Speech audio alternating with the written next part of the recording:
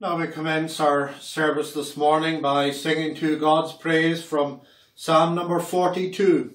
Psalm number 42 we read and sing in English. And this morning the two first psalms will be in English and the final psalm in Gaelic. Psalm number 42, and from the beginning, a psalm that is entitled to the chief musician Maskell for the sons of Korah. Psalm 42 at the beginning. Like as the hart for water brooks, in thirst that pant and bray, so pants my longing soul, O God, that come to thee I may. My soul for God, the living God, doth thirst. When shall I near unto thy countenance approach, and in God's sight appear? And so on to the end of the verse mark 5. Psalm number 42, verses 1 to 5. Like as the hart for water brooks, in thirst doth pant and bray.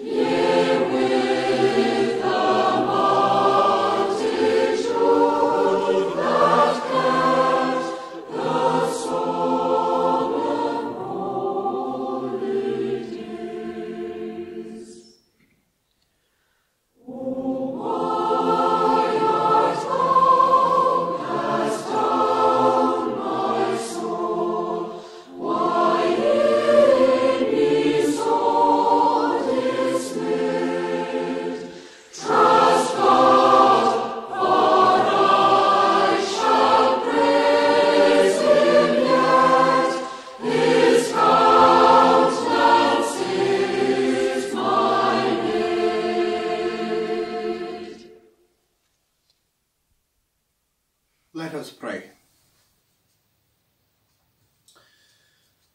Our eternal and ever gracious God, we draw now nigh into thy thrice holy presence, into the presence of the Father and of the Son and of the Holy Ghost. And as we draw into thy thrice holy presence, O God, this morning we do so, confessing that thou art indeed one God in three persons. And we praise thee, O Lord, that we can indeed come before thee. And we do so with boldness and yet with godly fear. For that is how thou would have us come. We are to come, O Lord, with that reverence, not being afraid, but a reverential worship of thyself. And we bemoan and are cast down when there is a casualness about coming into thy presence. For thou art indeed the one true God who has made heaven and earth. Thou art the one who upholds all things by a word of thy power. Thou art the one who is indeed the great God of eternity. The one who said, I am that I am. The one who is self-existent, and the one who is of purer eyes than to behold iniquity. The one in whom is light and no darkness is found at all. So, gracious Lord, as we come before thee, before the one who does search our hearts and knows us, the one who enters into the very thoughts of our minds and sees what those thoughts are, the one who knows the imaginations of our hearts and the schemings of our hearts. O Lord, we come and we lay ourselves bare before thee. And how must we not come with reverence? And how must we not come with heads that are bowed before thy majesty and before thine eternal glory? And gracious Lord, that as we have thoughts of thy majesty and thoughts of thy glory even before we enter into thy holy presence this morning, we pray that we might nevertheless come with boldness. We can come with such because we have access into thy presence. We have that way that is opened up for us, that new and that living way, because we can come in and through the rent veil of his own flesh. And we praise thee, O Lord, that there is indeed the blood of sprinkling that is sprinkled upon the mercy seat. Oh, not the blood of those animals of old that were pale types and poor shadows of that eternal sprinkling that would be. But we praise thee that it is now the Lamb of God that taketh away the sin of the world, that it is his blood that is sprinkled upon the mercy seat of atonement. And gracious Lord, as we draw now and we approach unto thee, we approach only because of that shedding of his blood. We come before thee and into thy presence with a renewed fellowship because of that life that was given, because of that blood that was shed, that which was typified and brought before us, even in those skins that were provided for the covering of our first parents. And, O Lord, this morning as we come, we look unto that righteousness of Christ, that righteousness that he has given unto his own, a perfect righteousness, an imputed righteousness, a righteousness, O Lord, that when we look and peer into the depths of our own hearts and see our sin, that we can say with the apostle, as every Christian must be led to say, that I am the chief of sinners. And nevertheless, before the tribunal of a holy God, thy people are seen and viewed as righteous, because they are viewed in that righteousness of Christ, the one who, as he went through this world, lived that perfect life and made himself obedient under the law, so that we might have his righteousness laid to our account. And gracious and eternal Lord, this morning as we come before thee, we remember our congregation and we pray for it. We pray that in these times when we have not that fellowship in the courts of thy presence, that thou would be the one who would draw us ever closer unto thyself and to one another. We pray that we might indeed over these days of confinement be praying all the more for each other, that over these days of confinement we might be studying the things of thyself all the more, that over these days when we are laid aside and have less of the cares and the concerns of this world, oh, that we might be taken up in prayer and in supplication. We pray, Lord, that thou would indeed be pleased to bless us. We remember any who are laid aside at this time with illness, and we pray that thou would draw close to them. We thank thee for the health and the strength that thou hast given to others. We thank thee, O Lord, for the apparent easing of the situation of the Prime Minister of our country. We pray that thou would continue to bless doctors and nurses, and we pray especially that thou would be pleased to bless this visitation unto him, even unto his soul, that in seeing the hand of thyself as thou hast laid it against this nation, seeing the hand of thyself as thou hast laid it against him, and indeed many of our fellow citizens, we pray that he might see also the hand that has given him a measure of restoration, and that in seeing that hand he might indeed kiss that hand, even the hand of his Maker. And gracious Lord, as we come before thee now again, we pray that thou would be with our nation. We pray that there might indeed be a lifting up collectively of the eyes of men and women and young people especially unto the hills from whence that come our aid. We pray, gracious Lord, that now thou would go before us, that thou would accept of us, and all we ask is in Jesus' name and for his sake. Amen. Now we turn in the scriptures to the book of Psalms.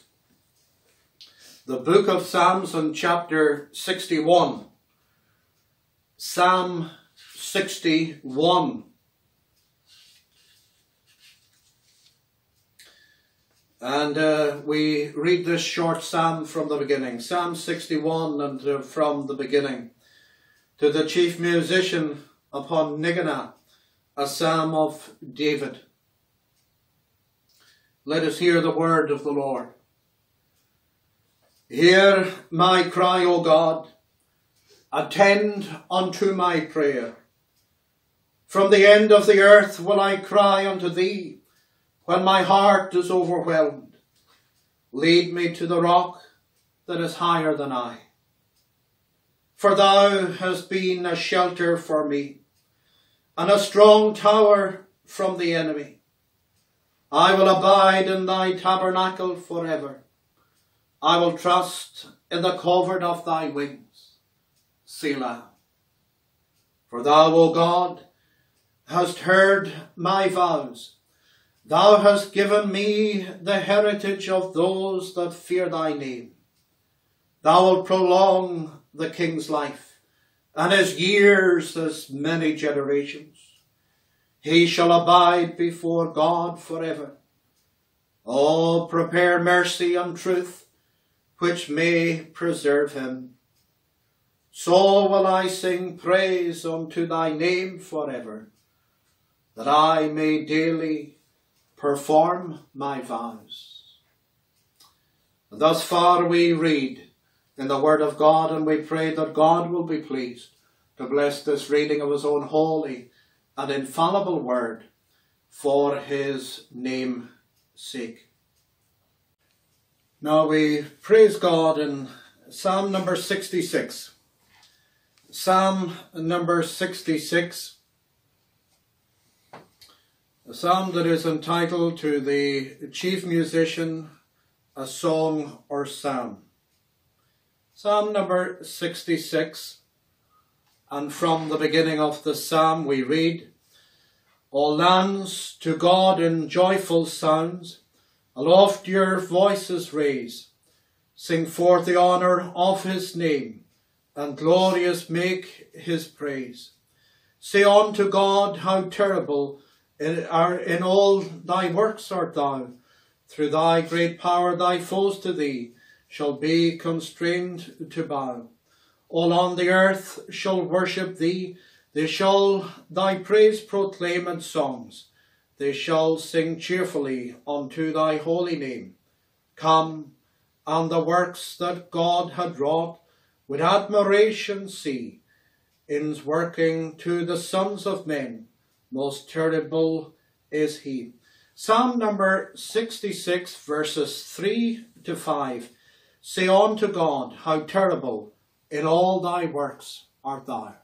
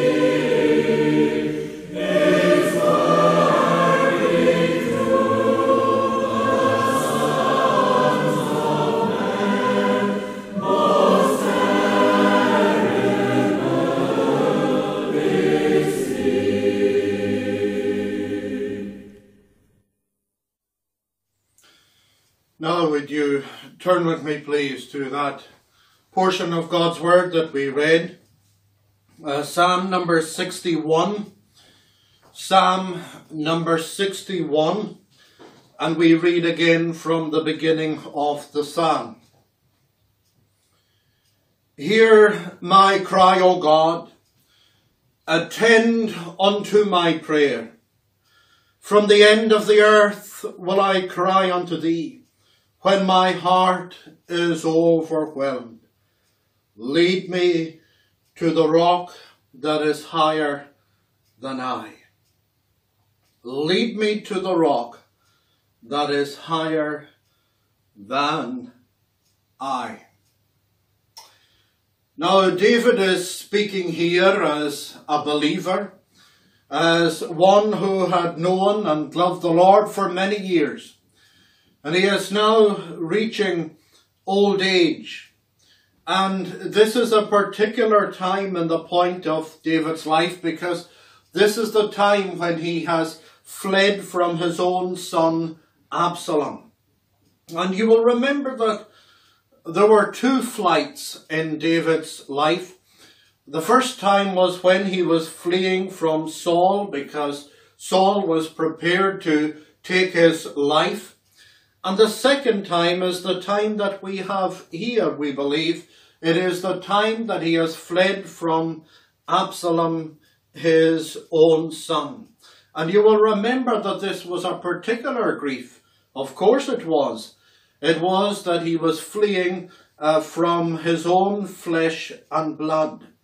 It was also a particular providence, a dark providence to him, because now David was older, now he was more feeble, he was less able. It was a time of great distress, because it was a time when he was taken by surprise. And one of the unkindest things of all was, not only was he fleeing from Ahithophel, his friend, but also from Absalom, his own son. And you will remember that account of David's feelings is brought before us in 2 Samuel chapter 17. You will remember he's on the rooftop and his eyes are cast down onto the ground itself. So it was a time of great turmoil and difficulty in the life of David. And there might be many of us, and we're going through those times even in our own experience, not maybe the account that we have brought before us here. We would hope that certainly that would not be so. But nevertheless, we are cast down. Maybe we're cast down spiritually.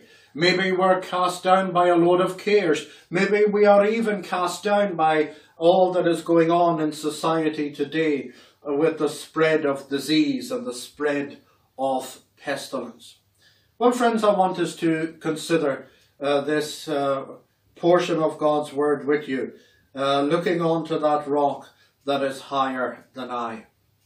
And the first thing I want us to consider is this. What is the rock which David imagined? What is that rock which David imagined?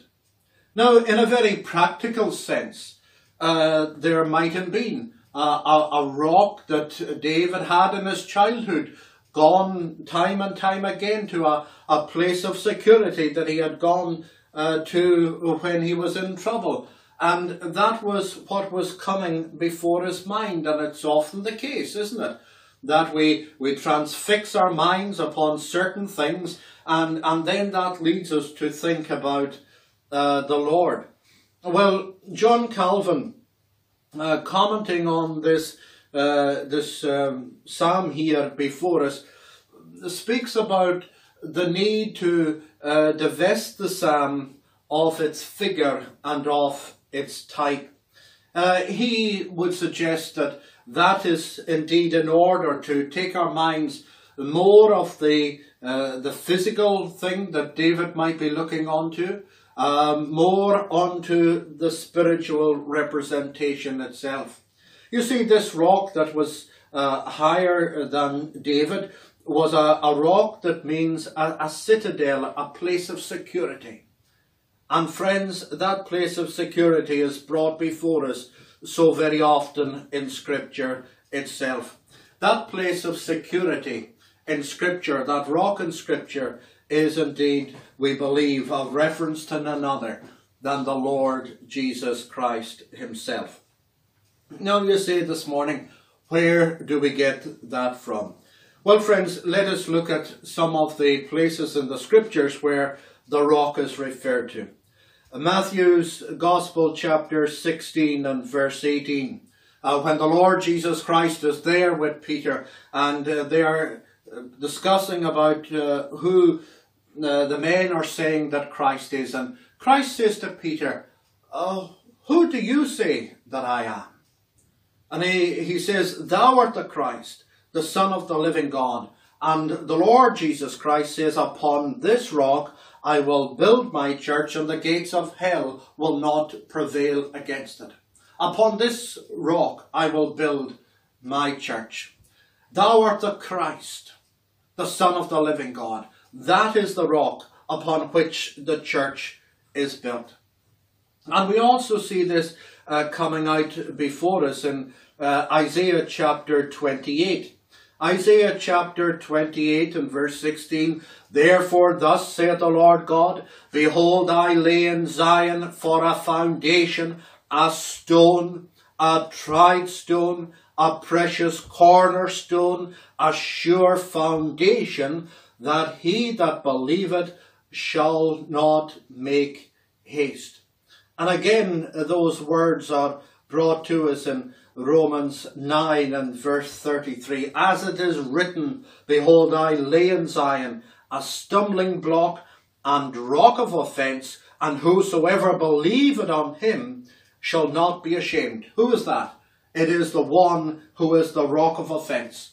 Christ will be the rock of salvation to some, but he will be the rock of destruction unto others. And then we see that in 1 Corinthians chapter 10 and verse 4, that Christ is that rock. That rock was Christ. It's given again in Ephesians chapter 2 and verse 20. Christ himself, the chief cornerstone. stone.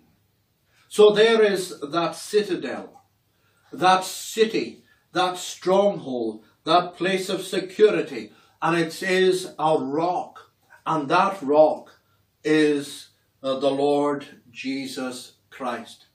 And friends, though this world be decaying around us, though it be falling apart around us, if we are on that rock, which is Christ, we have a solid foundation. Though the world be consumed, if we are on Christ, there is that security that the world itself does not have. And in a spiritual sense, men must indeed be on that rock. Friends, we are not interested in filling churches for the sake of filling churches. We are not in the business of building congregational or denominational party structures. Some might be. We're not interested in that. What we are interested in today, friends, is to get men and women and young people to be resting upon that place of security for their soul, for time, but more importantly, for eternity. That we would have the spirit of Andrew himself. He first founded his own brother Simon and said unto him, We have found the Messiah, which is being interpreted the Christ. Ah, friends, that is surely the nature of our calling today. It is that we would indeed point men and women to that rock that is higher than I. It's interesting that the way the construction here in the original from Psalm 61 and verse 2, David says, Lead me to the rock that is higher than I. Now there is a sense, of course, in which that rock is superior. It is higher than us in a superiority. That is, the Lord is above us. The Lord is high. But it is that idea that the rock is higher than I. The rock is high up. I cannot attain it. Lead me onto that place, because I cannot attain it. I cannot climb that high. And friends, neither can you, and neither can I today climb that high. We need that help and that leading from the Lord himself. So that rock is a rock in a spiritual sense. It is Christ himself. And the mind, your mind and my mind today, whatever sense of abeyance it has gone into over these past times, it must be fixed upon eternity. And it must be fixed upon that rock. You see, David must think, no matter here, he might be pursued by his friend. He might be even more so pursued by his own son Absalom. Nevertheless, he must not be concerned about those things. He must be concerned about safety and security. And we are not to be concerned about trivialities. There are many things today that might indeed engage our mind, and those things are not always wholesome. Those things might be right and proper in their correct perspective. We might indeed have that desire to pursue a career. Now, there's nothing wrong in that. Indeed, everything is right in that. But if that pursuit overtakes our spiritual desire to have our souls right with God and encouraged with the Lord and feeding day by day upon Christ, then it is a wrong pursuit. If that pursuit is to find a partner in life, if we begin to change our ways and we begin to change our closeness in our relationship to the Lord. You know, you can often tell a person whose relationship with the Lord is beginning to loosen. Beginning to loosen. They begin to go different places. They begin to change their views, especially in the religious realm. Maybe it is that they want a partner in life, and they think that if they stay in a particular place, they won't get that partner in life. If they adhere to certain views and practice certain forms of worship, they won't get that partner in life. Well, friends, the Lord has a way of raising up those that he has chosen for us from eternity, a partner in life. And if we begin to plough our own furrow, if we begin to go down a road that is unwholesome and is compromising and disobeying to himself, then he can bring great sorrow into our lives. And who do we have to blame? Do we blame the Lord? No, friends, we have to blame ourselves. Well, David here was looking to that rock that was higher than him, and his mind was only concentrated on the place of safety.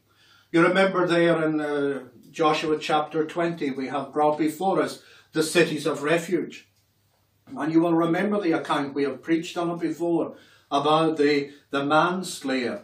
And if he accidentally killed his friend, he could flee to one of these cities of refuge, because the avenger of blood, the next of kin of the dead man, would pursue that manslayer. And the manslayer could not afford to be concerned about how quickly he would get there or how slowly he would get there. He had to concentrate upon getting there as quickly as possible. He couldn't be concerned about the scenery or about the various things around about him. He had to pursue. And friends, that is what we need to do. We need to be the one who will indeed go to the Lord Jesus Christ. He alone is the rock. And outside of that rock, we perish. We perish. We perish if we're not resting and trusting upon the rock. We flounder and we expose ourselves to danger if we are the Lord's people and we're trying to move off the rock. So David could come here and he says, lead me to the rock that is higher than I. Now the translators of the Authorized Version most assuredly had in mind that this rock was Christ. You'll notice there it is in capital letters, a capital commencing letter. It is there a reference to Christ himself. So the rock which David imagined, yes, it may have been something in his own mind, a place of security, a place of safety, but it led David ultimately to think unto the Lord and to the Christ of God. In the second place, we notice that what the rock provided, David himself could not provide. And that is so with you and with me as well, friends. Those who fail to make it to the rock are lost. That place of security that David was going to seclude himself in, away from Ahithophel and away from Absalom, that place that was going to shelter him from their attacks and from their sword, he himself admitted he could not provide. And friends, in a spiritual way, that is so with us. Christ is the one who is our security, the one who is our shelter. And if it is a case today that some of you are still outside of that trust in the Lord Jesus Christ, you know the situation. You know the situation of the human soul. You know that the soul, by nature, is under sin, that it has that fallen nature. It is indeed enslaved to sin. And you know that before God that there is a guilt. It is one thing to know that there is sin in the soul. That's in many senses, that's an academic question with an academic answer. But to really appreciate that there is sin in the soul then brings us to that second recognition, which is the one that is all important. And that is that if there is sin in the soul, then we are guilty before a holy God. And if we are guilty before a holy God, friends, that brings us in to the judgment of eternity. Eternity. where we will spend our soul. Its times, duration, in the countless ages thereof. There was once an account of the Reverend Malcolm Gillis, who was Free Presbyterian minister in Stornoway. He died sometime in the 1940s. And one night as he was preaching in Stornoway, he mentioned that phrase that I have just mentioned, that we mention all the times ourselves: spending eternity. And he stopped in the pulpit and he paused in the sermon and he said, he said, that is wrong. Because he said, eternity will never be spent. Eternity will never be spent. Friends, in 10,000 years in eternity will be as a moment just begun. And friends, therefore it is vital that we know where our place of security is in. And we must come to that recognition that we cannot provide this for ourselves. David had fled from Absalom. David had this helplessness as regards himself. You see, if David could sort out the problem, why would he flee from Jerusalem? Why would he flee from Zion? Why would he flee from his palace and from the place of the temple? You see, he knew the truth. He knew that this was an issue that could not be sorted out. And why is it that men and women today very often fail to flee to Christ? It is because they themselves think that they can sort out their soul. And yet, friends, it is an impossibility.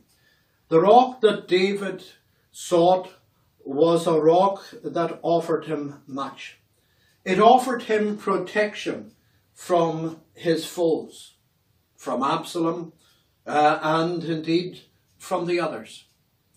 But friends, the rock that we are talking about, the rock of Christ, is the one that provides us with that place of shelter from our great foe. And our great foe today is Satan himself. He is the one that keeps us in our sins. He is the one that has led us captive in our sins. He is the one who would have us perish under the righteous wrath of a holy God. Now we see how vitally important it is that we go to that place of shelter, even Jesus Christ himself. Satan would also ensnare us not only in our sins that are past and in the sins that we do, but he would ensnare us in further sins with strong forged chains that would indeed not break. And that is why we need this fortress, this place of security, because this place of security offers us shade from the sun of God's wrath, from those fearful righteous judgments of a holy God. And there is indeed spiritual application to each and every one of us here this morning. There is that spiritual application even to the children of God. You know, it is not an easy thing to be a Christian. It is not an easy thing to plough a furrow that goes in the opposite direction. It is easy to compromise. Oh, how easy it is to compromise with our worldly friends. How easy it is to compromise by those in the workplace and suffer peer pressure by those who would tell us not to be thinking about the things of God, not to have a belief in God, or if we do believe in God, let us not take it that step further and go into the house of God. How easy it is to succumb to that. And that is what the devil does. That is how he influences us. That's how he keeps his following. But even as the Lord's people, how difficult it is. How difficult it is when we are in the workplace to be as the Lord would have us be. To be a person of our time. If we promise our work manager to be at a certain place at a certain time, are we there? Are we people of our word? Are we those who enjoy the work that the Lord has given us in this life? Or is it a drudgery to us? Are we those who are constantly complaining? Oh, how unseemly and how unbecoming it is that so often when you speak even to Christians, it's always a complaint. Yes, friends, we have our concerns, we have our cares that might be great to us, but let us constantly and continually take them to the Lord. And when I speak about complaints, I'm speaking about those who have a critical spirit, and we all have that at times. And how we need to guard against that. But you see here, David was prepared to look to that rock that was higher than himself, that rock that would give him the security. He could have gone out and he could have complained and been critical of Absalom. He could have been doing that.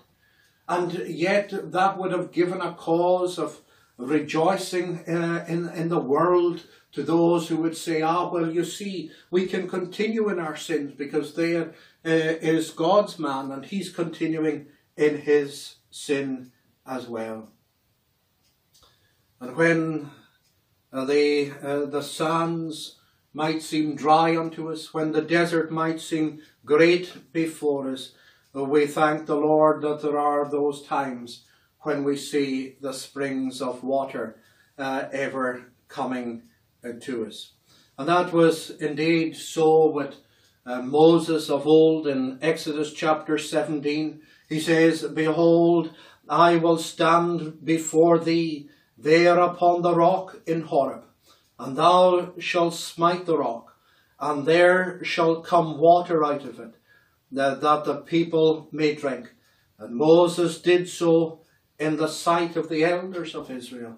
Friends, that rock that was struck was a type of the Lord Jesus Christ. It was a picture of him, the one who was struck by the sword of God. That water came out. Oh, with him it was blood, but nevertheless it was for cleansing and it was for purity of his people. A waterless rock can only keep living for so long. John chapter 7 and verse 37. "In that last day, the great day of the feast, Jesus stood and cried, saying, If any man thirst, let him come unto me and drink. He that believeth on me, as the scripture had said, out of his belly shall flow rivers of living water." Friends, if we're not drinking from that fresh springs of Christ, then we're drinking from the stagnant waters of this world. So we see here the rock which David imagined. We see here that this rock could provide something that David could not provide for himself. And we see thirdly that this rock is a rock that is there when we need that rock. You notice there it says, "From the end of the earth will I cry unto thee, when my heart is overwhelmed." When my heart is overwhelmed. It is, friends, when we are cast down, when we are so utterly at the end of ourselves, then it is at that time we will look to Christ. "Look unto me and be ye saved, all the ends of the earth, for I am God, and there is none else." Looking onto that rock which is higher than ourselves. If we have a sense of our own security today, if we have a sense of our own strength and our own righteousness today, then we will continue to admire ourselves and we will continue to look to ourselves. And if there is anything that this coronavirus has taught us, surely it is this. Surely it is this. That you have no strength and I have no strength. A molecule of a virus that is so small that you would have to place 16 of them to even fit on the head of a pin. And yet one of those is enough to take us down. it is a reminder to us, surely, friends, that we have no strength. We have no security. We have nothing that we ourselves can pride ourselves in. And it's only that when the sinner is overwhelmed, will he or she earnestly seek the Lord with all their heart. And what is that overwhelming? Well, that overwhelming surely is when we have an overwhelming sense of our guilt. Of our guilt. And that is produced when we come and we see the law of God. Do we realize, do any of us really realize how righteous and how holy God himself is? You know, it is a condescension upon God's part to even allow sinful men such as we are to take his holy name upon our lips. Not in profanity, not in casualness, but in prayer. God is so holy that he would indeed have to suspend his sovereignty and only in his mercy does he allow us to take upon our lips in prayer his holy name. And friends, if we realize the holiness of God, then surely before that God we must recognize something of our guilt. And it is only when we have that consciousness of our guilt will we see the righteousness of God. It is indeed a case, is it not, that we, so often as we did in the past, we ask, what did I do wrong? So-and-so is doing that. I'm not as bad as the person down the road. Well, friends, unless you are as righteous and as holy as God is, you are not going to enter into heaven, and neither am I. We do not have that in and of ourselves. We do not have it even as Christians. We only have it before the judgment seat of God when we stand professing the name of Christ, and it is the righteousness of God that is covering us. It is the blood of Christ that is covering us. That is the righteousness that we need to be found on that day, standing in his presence. And we are overwhelmed when we have the urgency of the matter. Our friends, there is an urgency. You cannot take a day for yourself and say, well, I'm going to someday put my trust in the Lord. I'm going to someday attend the house of God. I'm going to someday go before the Kirk session and profess his name. I've got many years laid up for me. Now, surely over these days, strong men are falling. Young women are falling. Death knows no generation. Death knows no social class. Death goes into the royal family as well as it comes to those who are living on the streets of our nation. Friends, take no thought. The Bible tells us, behold, now is the accepted time. Behold, now is the day of salvation. And we are overwhelmed when we have this desire to be reconciled with God in Christ. That is the best overwhelming of all.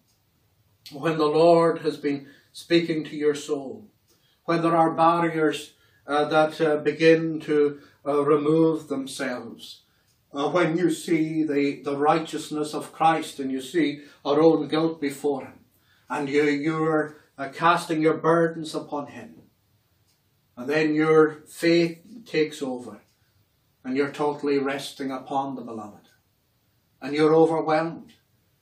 Well, friends, when you're so overwhelmed, where else can you go? But onto that rock that is higher than you and that rock that is higher than me, even Jesus Christ himself, for he is the one that has the words of eternal life.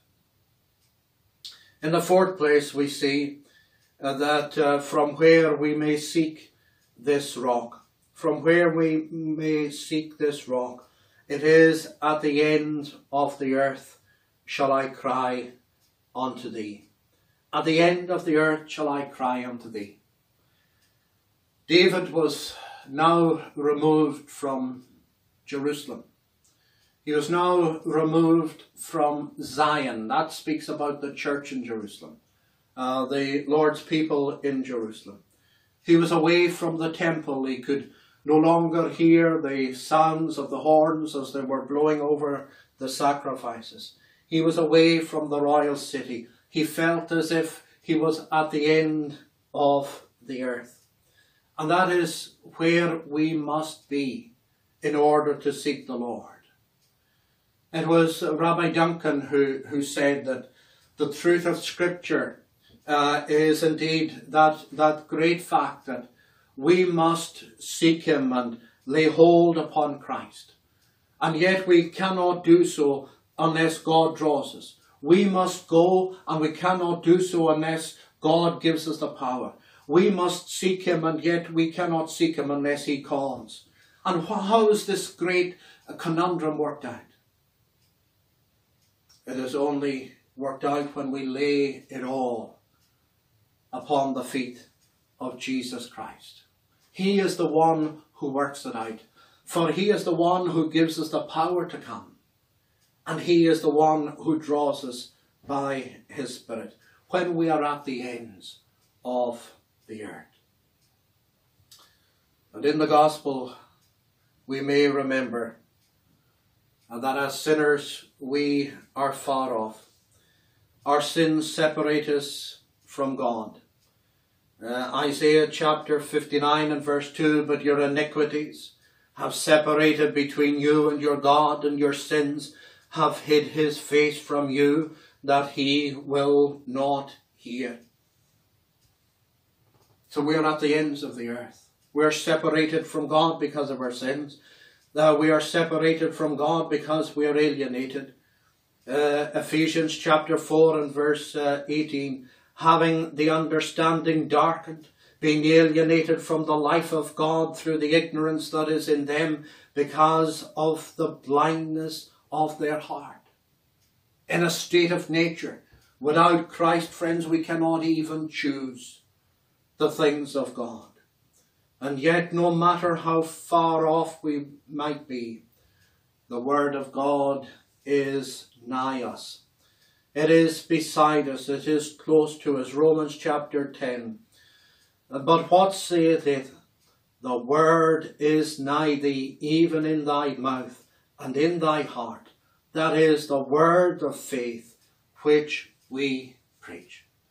You know, over these days we have been perplexed by the medium that we have in speaking to you and in our time of worship. But friends, in some way, this might indeed be the Lord's measure to reach those who will not come unto the house of God. And if it reaches them and it speaks to their heart, then God will draw them onto the house of God. Because this is, it might be for their souls, that this is God's last opportunity to them to come and to close with Christ as he is offered to them in the gospel. But why, fifthly and finally, why do we need to be led to this rock? David says, lead me to the rock that is higher than I. Well, first and foremost it is because David does not trust himself to get to the rock. He does not trust himself to get to the rock. As we said earlier on, the rock or the citadel is high above him. He believes he has no strength. He knows he has no strength. No, and so he requests that he be led of God to this place of arrival and to this place of security. In other words, he's looking onto the hand of the Lord to lift him up. And friends, that is how you are to come. And that is how I am to come. No matter what our situation might be in these days, we are to look onto the arm of the Lord, the strong arm of the Lord, to deliver us. And sinners need not only a redemption supplied, but they need a redemption applied. So it's not only a redemption supplied, but a redemption applied. You see, we have to come and acknowledge in a state of nature that we are lost. Luke chapter 19 and verse 10, for the Son of Man is come to seek and to save that which was lost. That's why Christ came, to save the lost. He didn't come to save the saved. He didn't come to save the righteous, for they are not looking unto him. They are trusting in themselves. We need to recognize that we are lost. That's who Christ came to. We need to recognize that we are helpless, that we are without strength, just as David was. We need to recognize that we are blind. Romans chapter 2 and verse 19, and art confident that thou thyself art the guide of the blind, a light of them which are in darkness.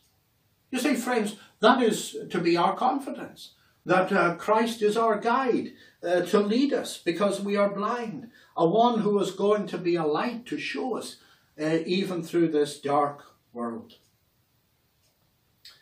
David does not ask, he does not even ask to be enabled to come to the rock. Now we might find that strange. We would say, now wouldn't you think that David would pray to be enabled to come to the rock? No, friends, he doesn't, because praying even for faith is praying for a means. It would be like the man who was going to the city of refuge, as we quoted earlier in Joshua chapter 20, sitting down by the roadside and praying that the Lord might give him legs that would run faster. No, what he was to do was, he was to go. And that is what David comes. He doesn't ask that he would be enabled to go to the rock. Instead, he looks to the rock. He looks to Christ himself, the one who is the end. Not looking for a means to the end, but the end himself. And he asks to be brought so that he may be saved in his distress. Now, friends, that applies to you today if you're outside of Jesus Christ. You are to come and you are to look onto that rock. You are to trust in Christ himself. But you might be here today and you are one of the Lord's professing people, and there might be something that is shaking your faith. There might be something that is concerning your soul. There might be questions in your mind that are troubling you. You might be lacking assurance. Well, friends, it is the same procedure still. You're to look onto the rock that is higher than you. Yes, it is often difficult to get up and reach up to that rock. But you're not even to ask for a means. You're to just continue to look in faith upon that rock, upon Christ himself. And he is the one who will lift us up and lead us onto himself. May the Lord bless these few thoughts to us this morning. Let us pray. Our gracious and eternal God, as we bow before thee, we thank thee for thy goodness, for thy mercy to us. Though our situation be great and though there be many problems in this life, we are, O Lord, to continue to place our trust in thee, and to be the one who will protect us from all of the foes and all of the enemies, even the last enemy, death itself. And gracious Lord, we pray that as we are looking on to that stronghold of thyself, that our faith might be increased. Oh, we pray that we would be those who would grow in grace and in the nurture and in the admonition of the Lord. Gracious and eternal one, now we pray that thou would accept of us, and all we ask is in Jesus' name and for his sake. Amen. Now we close by singing to God's praise in Gaelic from Psalm number 61. Psalm number 61, and from the beginning of the psalm. A psalm that is entitled to the chief musician upon Nigganoth, a psalm of David. Psalm 61 from the beginning. O God, give ear unto my cry. Unto my prayer attend. From the utmost corner of the land, my cry to thee I'll send. When time my heart is overwhelmed and in perplexity, do thou me lead unto the rock that higher is than I. And so on to the verse mark 4. Psalm number 61, verses 1 to 4 in Gaelic, to God's praise.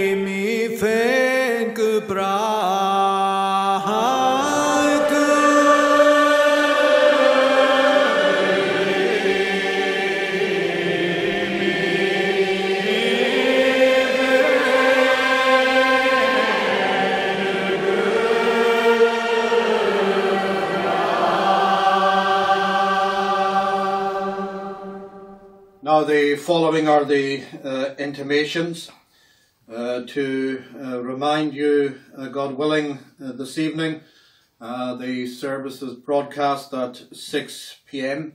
and we continue our study in the book of Ruth. So we continue our studies in the book of Ruth this evening at 6 p.m.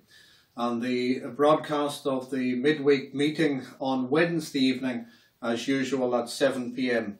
And the services next Sabbath will go out at 12 noon and 6 p.m. And all these intimations are subject to the will of the Lord.